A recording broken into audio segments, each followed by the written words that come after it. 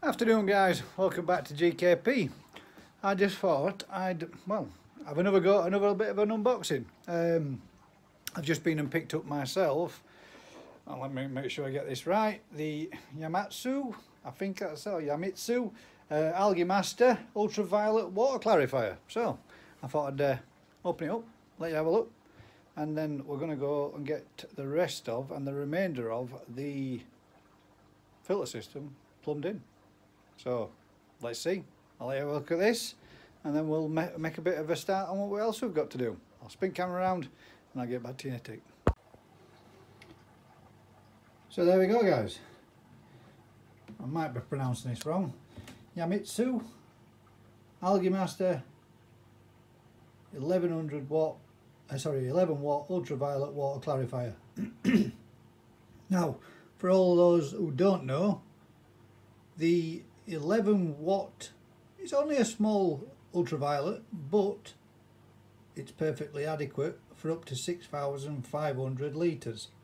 So for anybody that's got out there with the massive great big ultraviolets, you really don't need them guys, because this little thing, although it's small, will do 6,500 litres.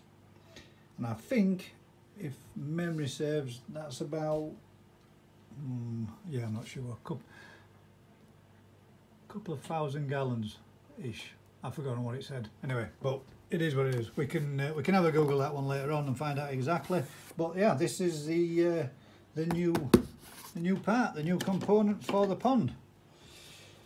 I did ask a bit of a question, and I will also ask you guys while I've got you all here, not so much here, but watching. What do you think? What I'm going to do and how I'm going to set it up is bottom drain to pump, UV to filter, and from filter with the return. Now, my reason for thinking this way is this is a 2-inch, and all the Yamitsu Algae Masters come with a 2-inch feed.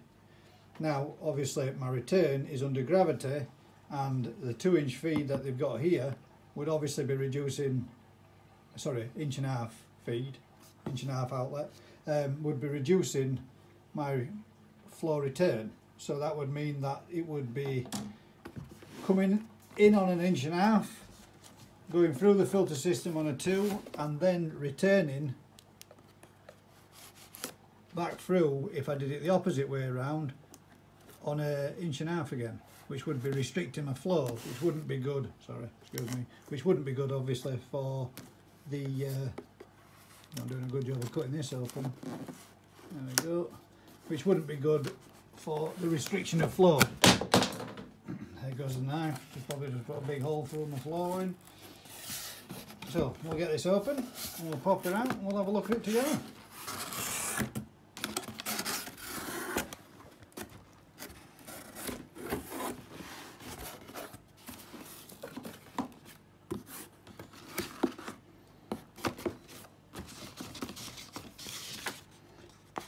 Warranty card needs to be filled in and sent off and registered. No doubt nowadays that'll probably be able to be done online too, so we don't really need to post that off. The instructions,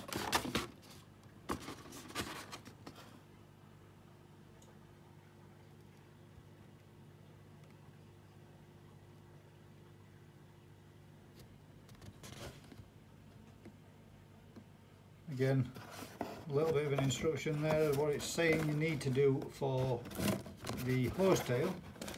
is the correct way and the incorrect way is obviously whatever size hose tail that you're going through, whatever size pipe work you were wanting to use this on. If you were using ½ inch, inch, inch and a quarter, whichever it is, or whatever those sizes are. I don't know if it actually says on there what they are, it doesn't. But what you need to do is, as shown there, you don't just push your pipe on, you need to trim it off accordingly. So, I'm probably telling you all, or teaching you all how to suck eggs there with that one, but you know some people do make the mistake of actually not trimming them down. I've seen it in the past. So let's just get this out of the box. Put that down there for a second. Little bit of a simple thing. There's nothing very much to it, guys. But one good thing about it, let me just put that down, is it does come with a plug and one heck of a lot of cabling. We don't need anything anywhere near that length, as it's going to be going inside the shed, so we don't need to be worrying about the unit being outside and getting water damage, because it's going to be inside. Those tails, if I was using them, would be put in, trimmed down to suit. And it is, from what I can see, pretty much a very simple little unit.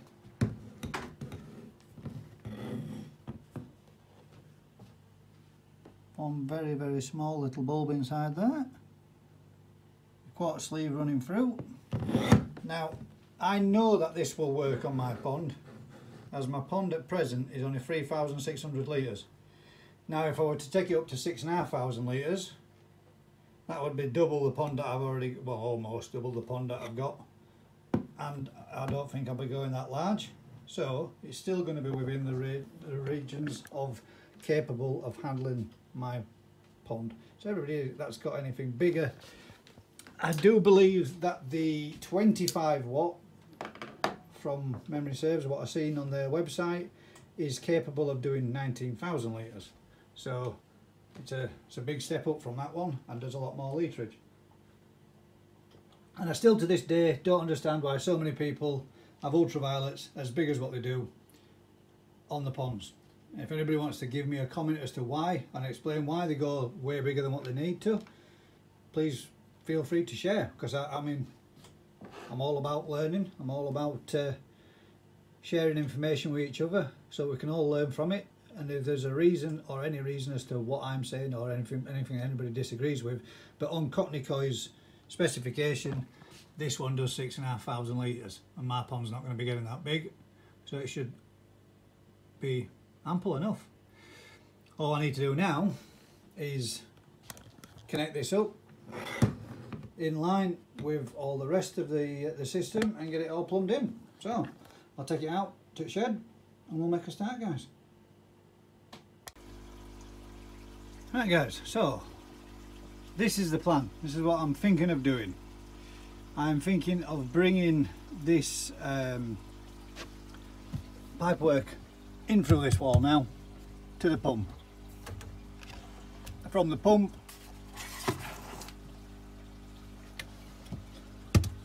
to the UV somehow, some way, shape or form. Not 100% sure how I'm going to do it yet, which position and how I'm going to have it, but we're going to plumb it in as best as we possibly can. Once we've got that plumbed in, we're then going to be carrying that through up to this drum on the feed in. So I think I'm going to bring the pipe across the bottom here underneath the pipe which I've just disconnected now for getting this barrel out, so I can put the feed in bulkhead fitting, which is up here. So I'm going to get this drilled out, bang a load of PTFE tape around it again, nip that up and bang that in to this drum. So I will have one elbow. I mean, a dare bet really I could probably bring the feed in up here and have the feed coming in across the bottom here, one elbow up and feeding into the barrel there. It doesn't necessarily need to go through the side. And the reason why I'm doing this is this height that it comes up here rather than coming up all the way along behind the back of the shed and in through halfway up here. This will be slightly lower, so I'll have less loss of height, head height pumping coming in and just stepping up this one area. So that's the idea, that's what we're going for. I don't know if I'll put it on this side or whether I'll take it around and put it on the side. It just means, again, the more bends I put in, the more back pressure I'm going to get. So the less bends I can put in, the better. So that's the plan. I'll just chuck that down there. One or two people mentioned about the cable being short. Well, it isn't really all that short when you look at it. It's all laid out here. Let me just shift that out of the way 1 second, and we'll be able to see together a bit better. This is the transformer and the power pack for the controller device, and I believe that that's all it's for. As well, obviously for the pump as well, but people were saying in the comments that this doesn't look very waterproof. Well, no, you're right, it doesn't look very waterproof, but this great big shed that it's inside definitely does. So waterproofing of the pump and of the transformer for the pump, and I am using a marine sump pump for my pond, but I can't see as it making an ounce of difference myself. It's within its capabilities. It can be used for a marine and freshwater, and guess what, guys? That's freshwater, whether it be inside or whether it be outside. I can't see as that makes an ounce of difference. So it doesn't know it's not inside a sump.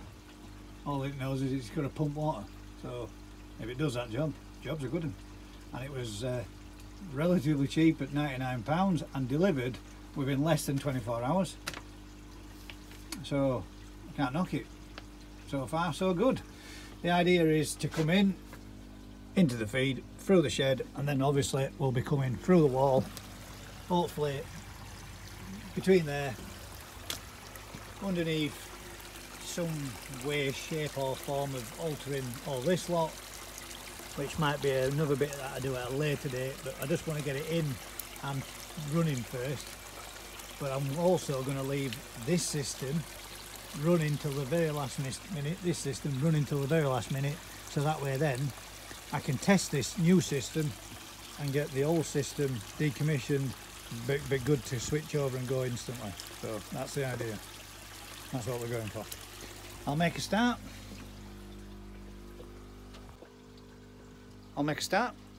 We'll get a few bits and bats done, some of the solvent welding, the 1.5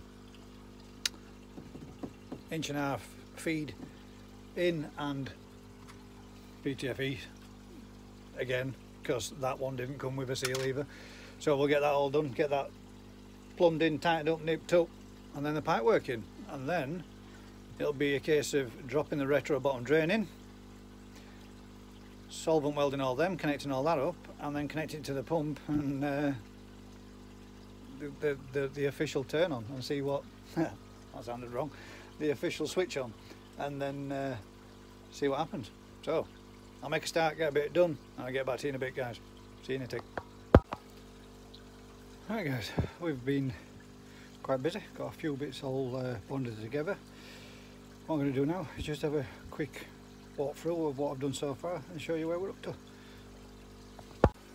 So first of all, these are all now solvent welded and joined together. There is the next piece to solvent weld and pass through, but I'm going to do that one last. Put that one in there like that and do that one last. That one's still to weld. What I've done is I have put in the feed, which is all solvent welded. I think I may have to do that one there. I've done this one, might have to do that one. Can't remember if I've already solvent welded that. Looking how it feels there. Yeah, it's already solvent welded, that one's already done. So yeah, the feed's in, solvent welded there. That now comes along to this, which is, like I said, is already solvent welded. Just need to solvent weld this joint on to here, and then solvent weld this joint onto here. We've got the pipe solvent welded onto this bracket and feeds up to the underside of the ultraviolet, which I need to solvent weld that one, and then solvent weld this one, and then solvent weld this one. But this one is already solvent welded up, hole drill through.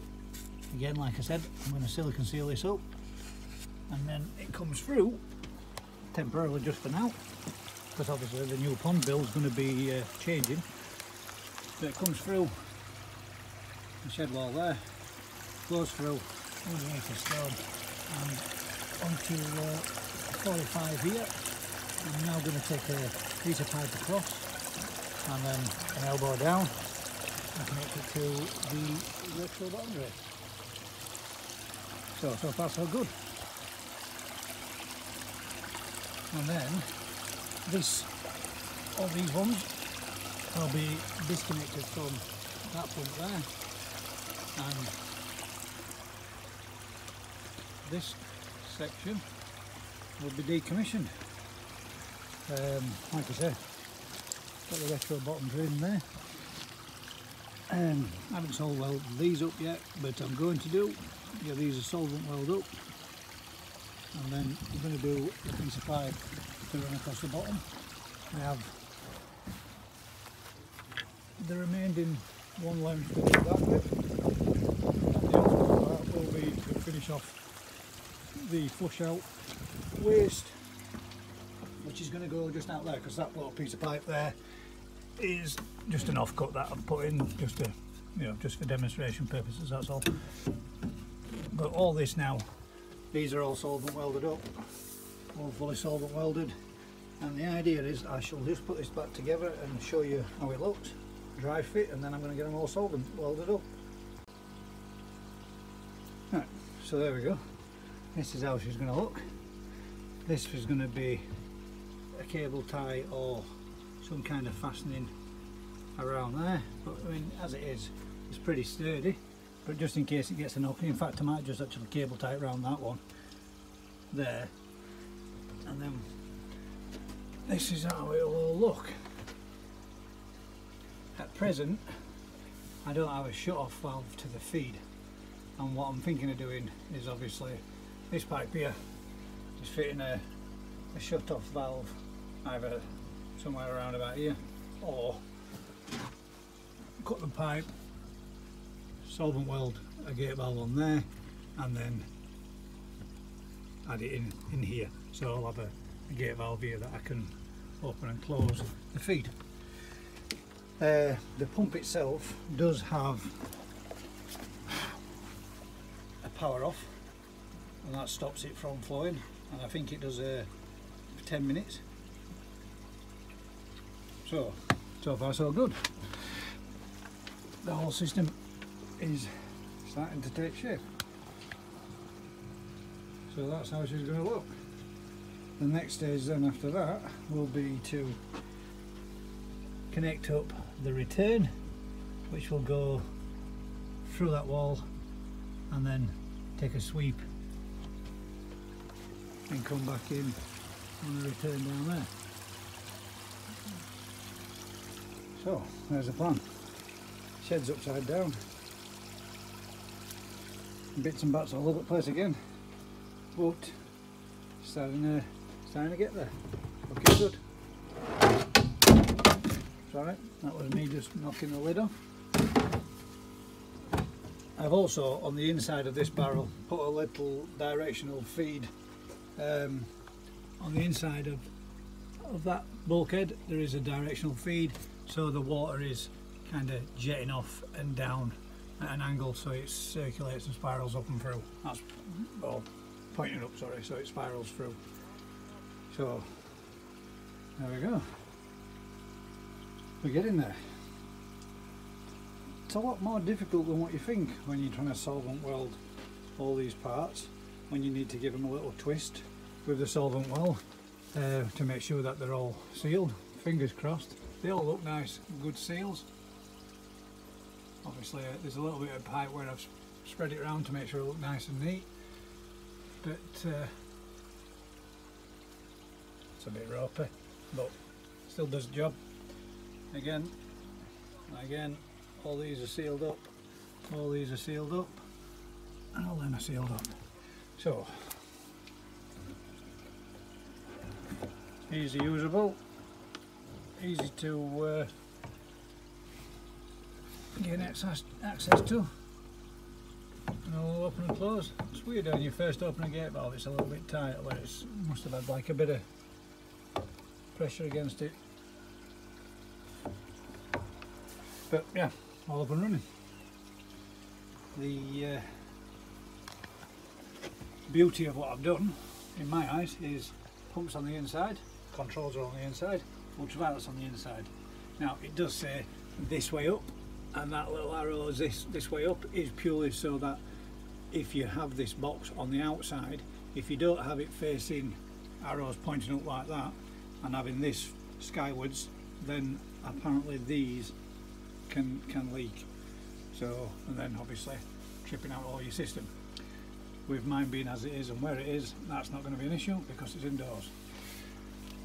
So next thing to do will be when the new pump comes, because for some reason I purchased it on a 48-hour and it's not going to be until Tuesday this week, but then the pump will be sitting on there, a series of holes drilled through, and then as I've got that one, I don't know if you'll be able to see it, but just here there's a hole, and then I'll be popping through the pipework for the bubblers so that I can boil them up and clean them up, ready for flushing them out. So far so good. It's been quite an enjoyable task. I've enjoyed it, to be fair, although it can be a little difficult, and you've got to be pretty quick with solvent well, because it starts to go off faster than what I've never really done that much of it before. I've done a few odd one here and there, but not like 1, 2, 3, 4, 5, 6, 7, 8 joints all at once, which is a little bit difficult. But yeah, we're getting there. It's starting to take shape. The next stage is to do, like I said, is to get the retro bottom draining, and then hopefully I'm going to see if I can get some slightly larger pipe lagging, like bigger than this stuff, so that I can lag the pipes up ready for winter. I know that's obviously, you know, way off, but I'd rather get it all done in one go if possible. That way then when I come to do the pond build, literally all I will have to do is dig the hole, brick it up and Yorkshire stone it up, and then make it into the design and the size of what I want to do. My only concern is, I'll show you. My only concern is going to be this. The Japanese Acer, I'd much rather keep that as it is without having to disturb it. So perhaps maybe when I make the pond bigger, I'll come this way somewhat and round this way somewhat, and then tie in, and that way then I can perhaps maybe have that Acer growing over the corner of the pond, and I can move these plants here that are in a kidney basket and these ones that are in a kidney basket. And look at this though, these are proper starting to grow. You've really taken shoot now. Oh, and I don't know if I've already mentioned this. If I did, sorry if I'm repeating myself, but the little snow white Asagi fry that I had is no more. Just have a check, 10, 12, 13 degrees. And can I get that to focus? Oh, there it goes. Pond's at 13 degrees. So it's still not that warm really, and it has dropped off these last couple of nights.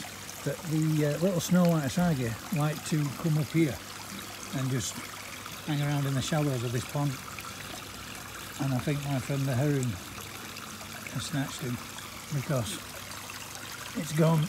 I can't find him anywhere.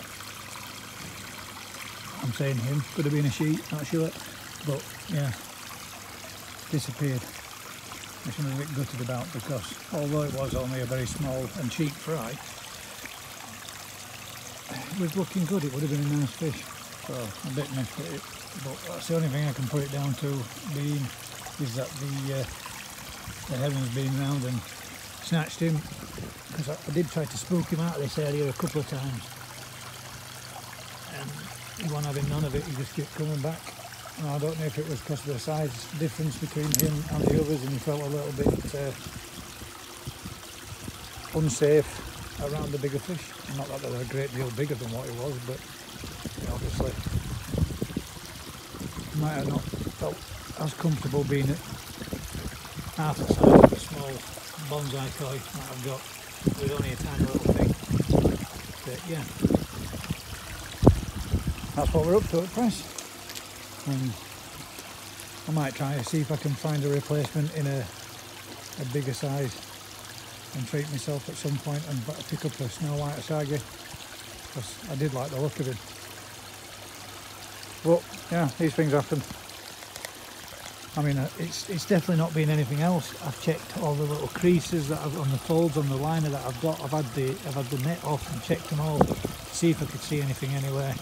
And there's no sign of him anywhere at all. I've moved all the plants, I've moved all the lily pots, I've checked behind the back of the kidney pot there and behind the back of this one, and he's not in here. So the only thing I can put it down to is the heron, or maybe a cat or something else has swept him out and done away with him.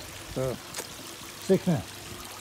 Anyway, back to what we was doing, which is getting this up and running. Now, everybody said to me that the less bends and turns, the better. So I have 1, I have 2, and I have 3.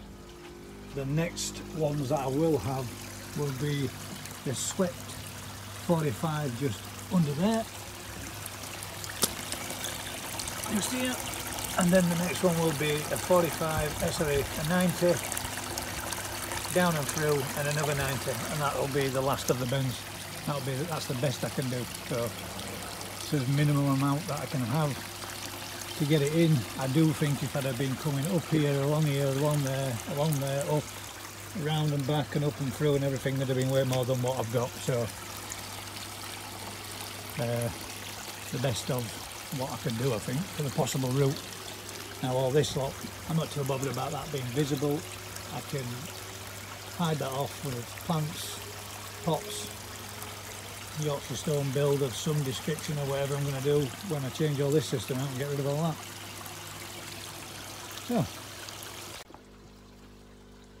So I'm going to have a mouthful of my coffee before it goes cold.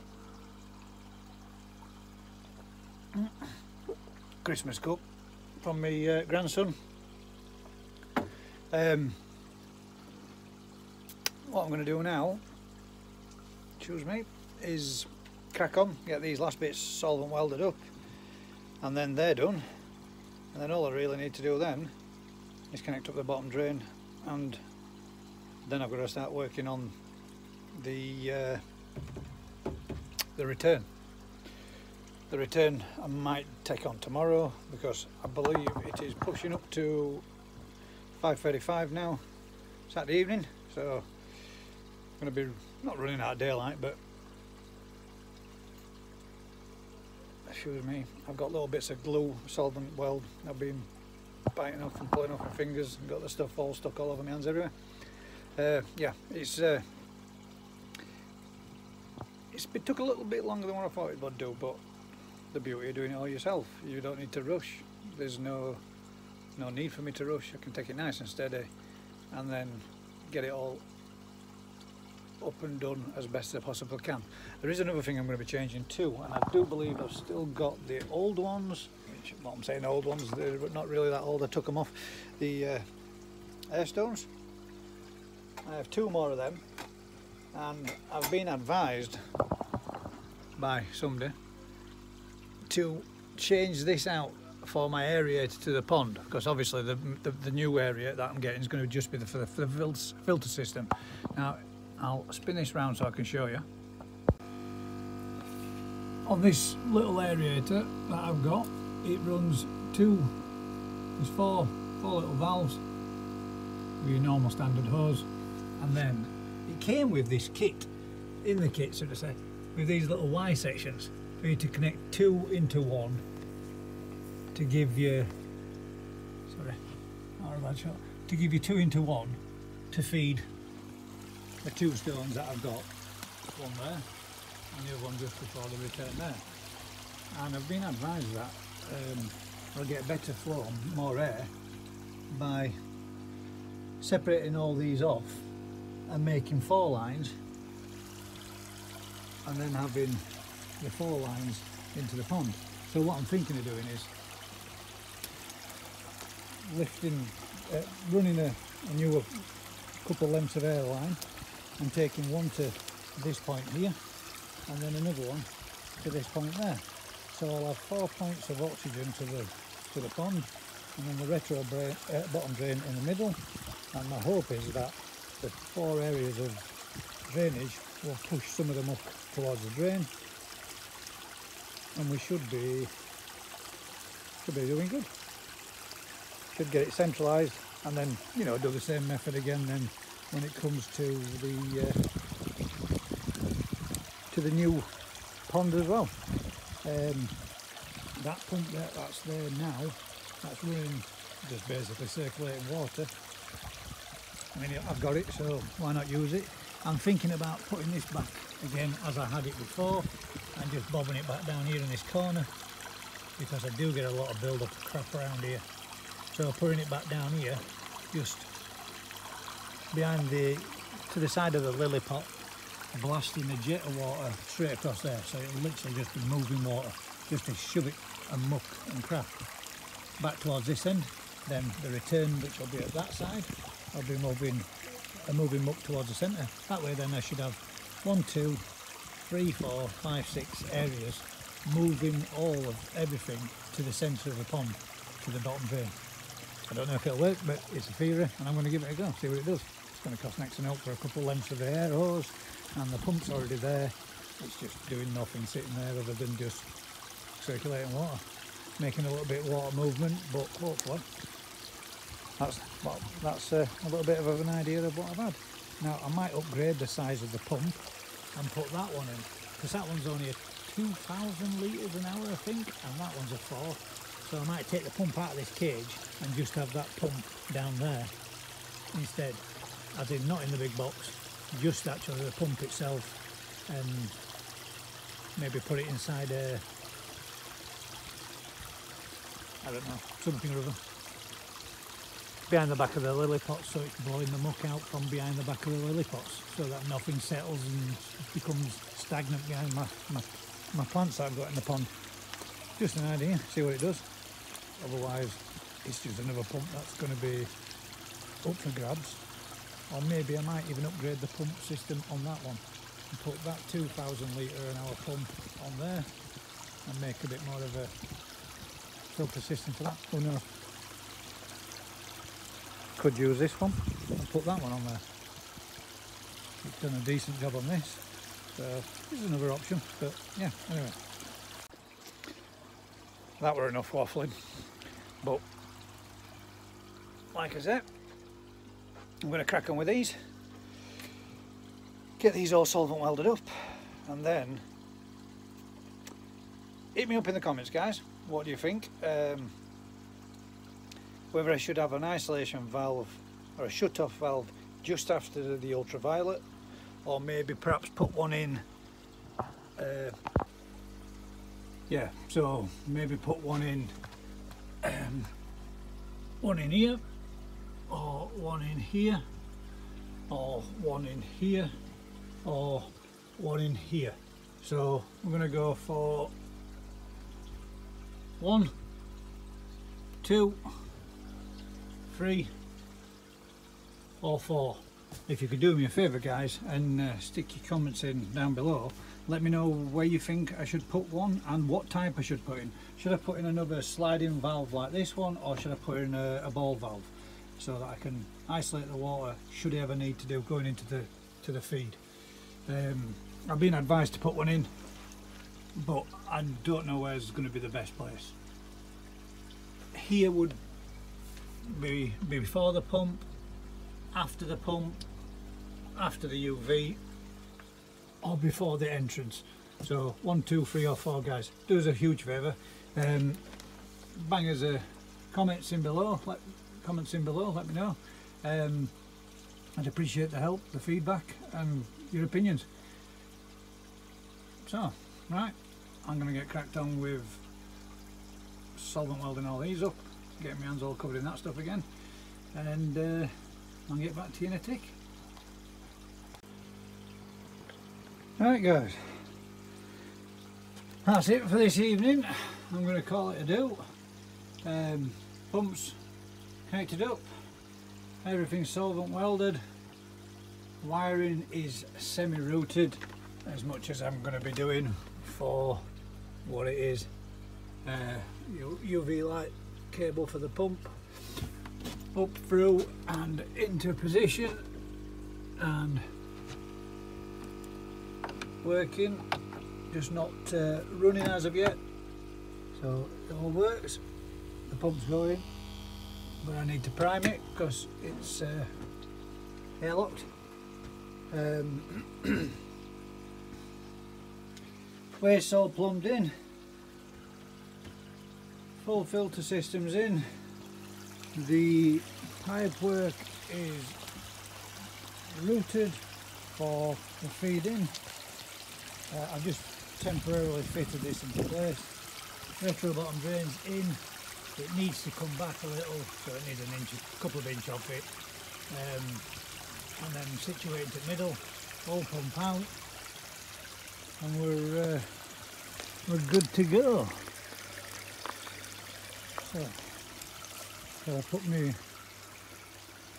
pots and plants and stuff back into some kind of normality. These back in where I can.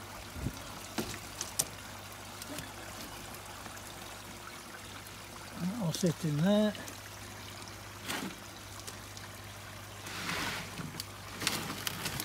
Tree back into place.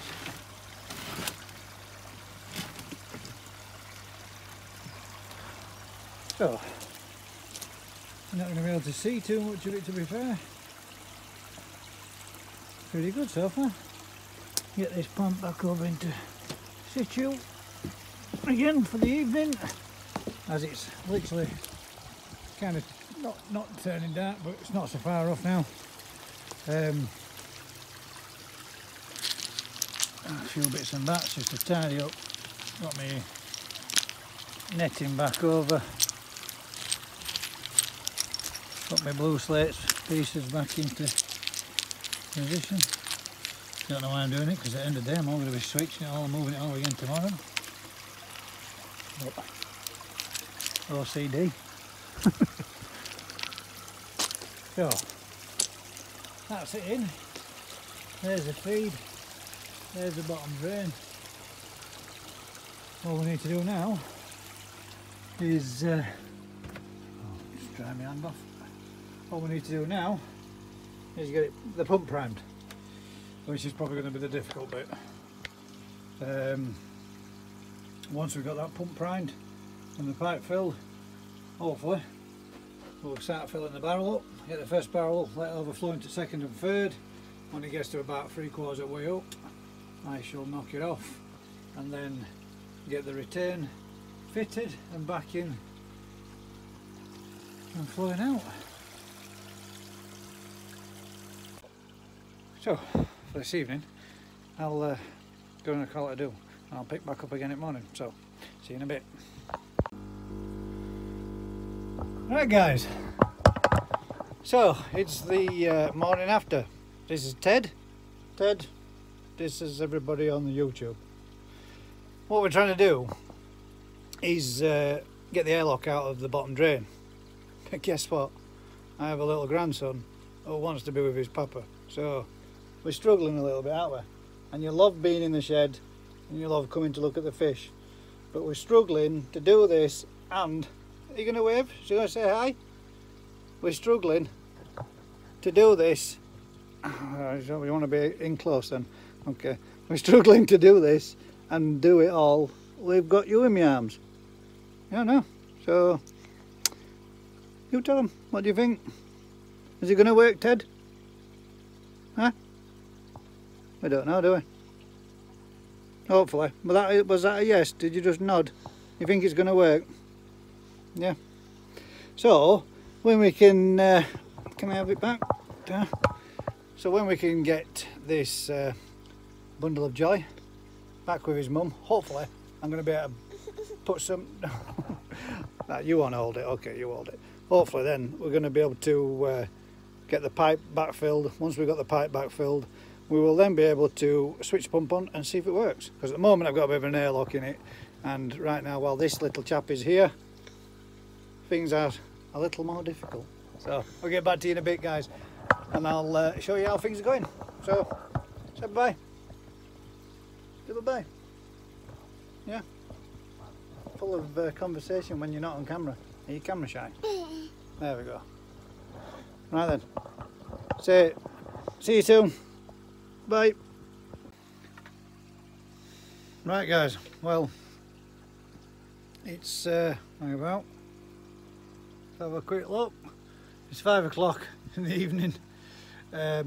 Grandson's still here. Not getting much chance to get this done without upsetting him. So what I'm going to do is I'm going to get back again to it tomorrow.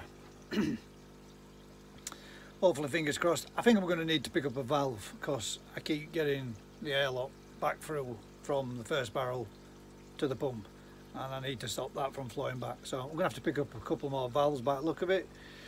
Going out to a few places tomorrow with some of the lads, so hopefully I should be able to pick up some then. So on this occasion, you're not going to get to see it finished, but a bit of a cliffhanger for you. Will it work? Won't it work? Will we get it to run? Time will tell. A couple of valves needed, and I think we should be able to get it sorted, but until such time I've done all I can pretty much do today. And obviously a bit of family time, as I've always said, family comes first, so I'm going to get in there and say hello to my grandson and my daughter and my wife, as I've spent the last 2 days pretty much messing around and tinkering around out here at the bank holiday, and I would like to spend some time with the family. So usual thing, guys, if you could do me a huge favour, like, share, subscribe, tell a friend, and until next time, I shall catch you on the next one. Keep smiling. See you all soon. Take care.